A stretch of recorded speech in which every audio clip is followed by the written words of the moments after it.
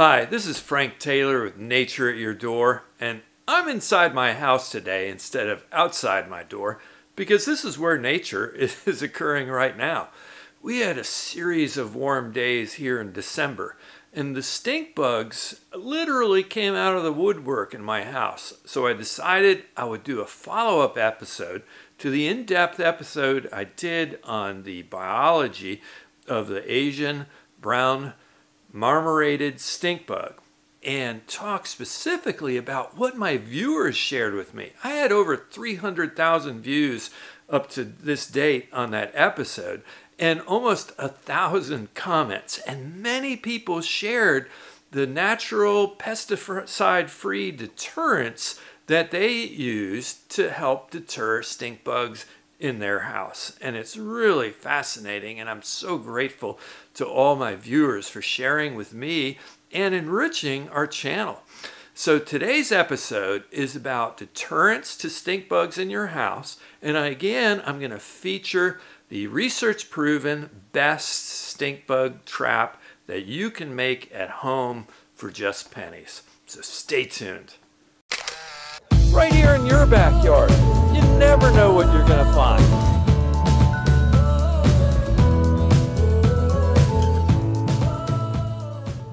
I want to begin this episode by saying this episode is about the invasive brown marmorated stink bug that arrived here from Asia, probably in shipping containers, and was first identified in Allentown in 1996.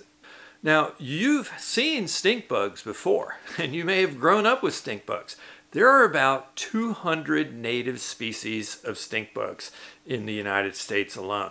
So you've seen them before, but this one is different. This one is a different animal. It's very invasive. Its population is growing out of control. It's not part of our natural ecology with checks and balance. And in fact, it's reducing the diversity and the numbers of our native species. So it's a threat even to our native stink bug species that don't occur in these enormous numbers. In agriculture, they do horrible damage to fruits and vegetables. They scar the fruit surfaces, they spread bacteria and diseases on the surfaces of fruit, they cause them to rot, and the same thing to vegetables. They really do millions and millions and millions of dollars of harm to agriculture. So while they're a nuisance in our home, the real problem is out there in the field of agriculture and the impact it's made on local economies. Stink bugs are also called shield bugs because, in fact, their abdomen really does look like the shape of a shield. You can distinguish a brown marmorated stink bug from other stink bugs by looking closely at the antenna, where you'll see a light and dark banding, and look closely at the abdomen of the stink bug as well. Right on the edges, you're going to also see this characteristic white and dark banding, and that's the telltale sign that it's a brown marmorated stink bug. The other indicator is that it occurs in large numbers. Our local stink bugs, our native stink bugs, don't group like this. So if you've got lots in your house or in your shed or on your walls outside on a sunny side, it's the brown marmorated stink bug, not one of our natives. In summer, stink bugs are out reproducing, sometimes producing 3 or 4 generations in the summer and feeding on plants, and particularly agricultural crops where they find a ready source of food. But as the fall comes, they search for a place to overwinter. These insects overwinter as adults, enter a state called diapause, which is kind of like an insect hibernation, where they slow down. Their metabolic rate slows down, they don't develop sexually, and they just want to find a place to hide where they don't freeze and then emerge again in the springtime to go ahead and mate and lay eggs again. So they're coming into your house to find refuge from the cold. In addition, if you've seen them massing on the sunny sides of your house in the fall in large numbers, they are releasing a pheromone.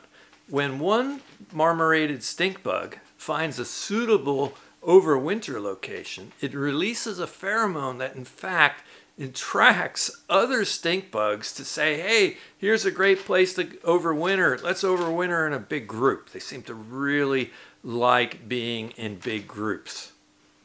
So what can you do to deter stink bugs if they're arriving outside at your house or if they've gotten indoors? Probably no surprise to you, I'm not in favor of spraying your house outside with pesticides because of the impact that it has on desirable native species and our local ecology. Indoors, to me, pesticides are a health risk to both adults and children and pets, and also not even the National Pesticide Information Center recommends spraying for stink bugs indoors because, for one, it's kind of ineffective, and second, if it does kill them, it'll often kill them behind walls where their dead bodies will build up and then attract carpet beetles. And carpet beetles can create another problem in your house because after they multiply and grow in numbers feeding on dead stink bugs, they'll invade other parts of your house and eat any natural product that's made of wool or cotton. So pesticides indoors or outdoors is not a good thing. So many of these ideas that I'm going to share with you now on natural products that deter stink bugs are from my viewers, and they tried them, and this is what they shared with me and my other viewers that worked for them. So you might want to check out some of these alternatives. The first thing I always do, of course, is when I see them, I'll vacuum them up. And I'll either use a dust buster like this, or I'll use my vacuum cleaner. And another thing you can do with your vacuum cleaner, because once you vacuum them up, you need to dispose of them outside or in your trash so that they don't release the stink and the odor in your house. So a good alternative is to put a knee stocking into the tube of your vacuum cleaner and catch them there, and then you can take that, tie it off, and throw it out. I would also be remiss if I didn't mention that, did you know that some people don't smell stink bugs? And I'm one of those people. Another fascinating thing I got from my viewers is that some people, the stink bug smell is just horrible and they can't stand it and they can't seem to get it out of their nose. And some people describe it as a smell of rotten cilantro. If you ask 10 people what stink bug smell like, they'll give you 10 different responses. There's really a wide range in sensitivity to the odor and whether or not people can detect it at all. So I'm one of the lucky ones. I don't smell stink bugs. I just don't like them dive bombing me when I'm sitting quietly reading by a warm light in the evening. And I don't like the stains they leave, which are hard to get out on the trims of my windows. Many of my viewers have told me essential oils are very effective in deterring stink bugs, either from entering your house or from hanging out in certain places. Many plants have evolved with different kinds of toxins and odors to discourage predation or herbivory by organisms that'll eat it. So that's a natural defense of plants, and you can use their natural defenses in your house or outside of your house around screen doors and openings to deter their presence. Essential oils are things like neem oil, which comes from an extract of neem tree seeds, oil of wintergreen, clove oil, mint can be very effective, either from extracts dropped in water and sprayed around the outside or indoors of your house, as well as garlic, geranium, spearmint. So there's many different kinds of oils that really work to deter stink bugs. Another natural product that is lethal to stink bugs is diatomaceous earth.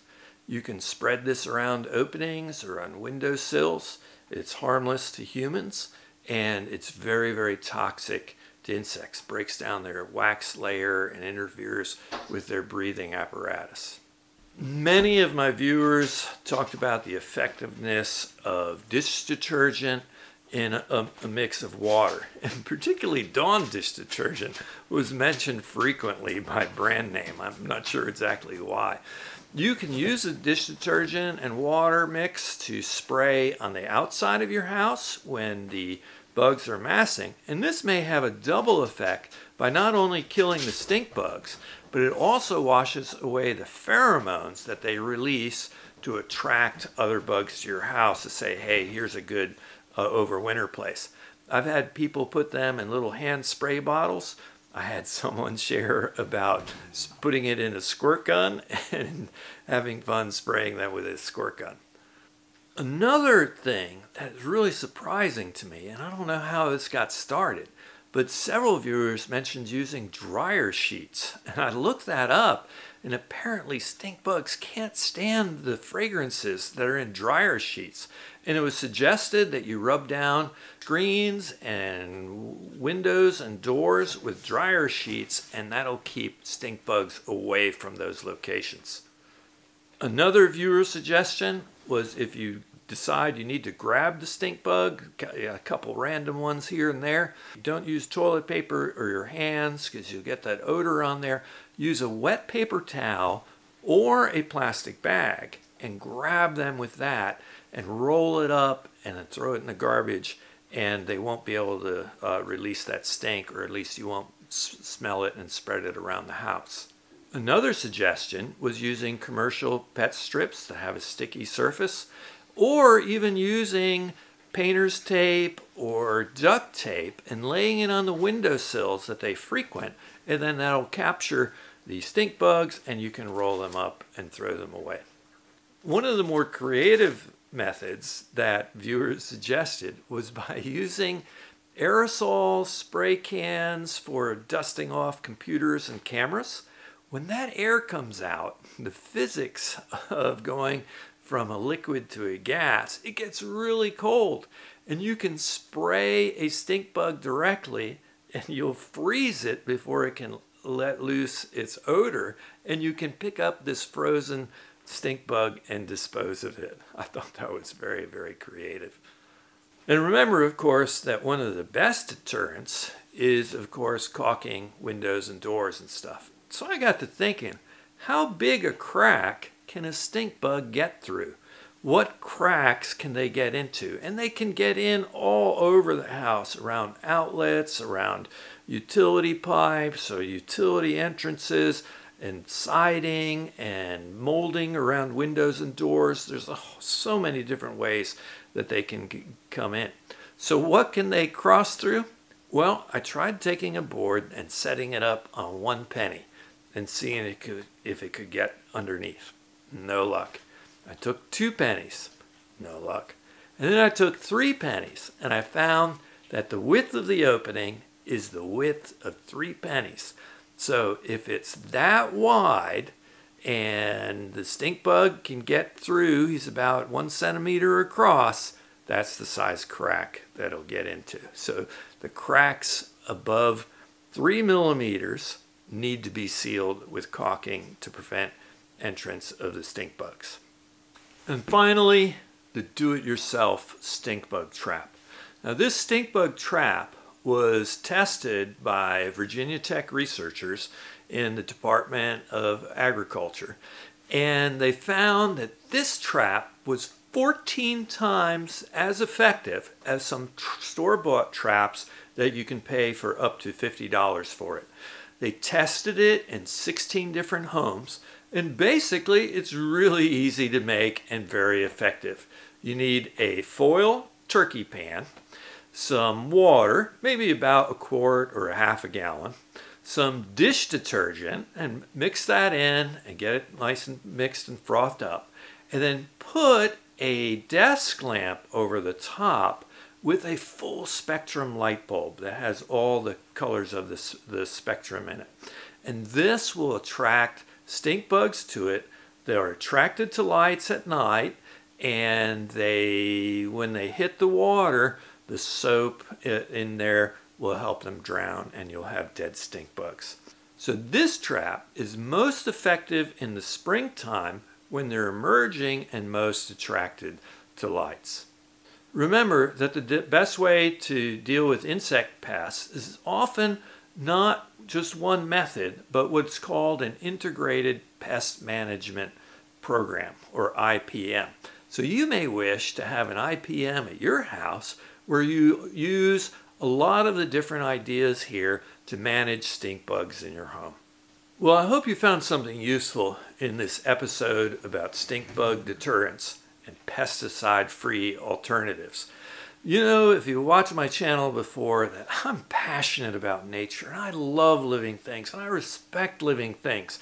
And I want to teach kids and families to go outside and learn more about things around them and discover them and find out all the cool, fascinating things about them.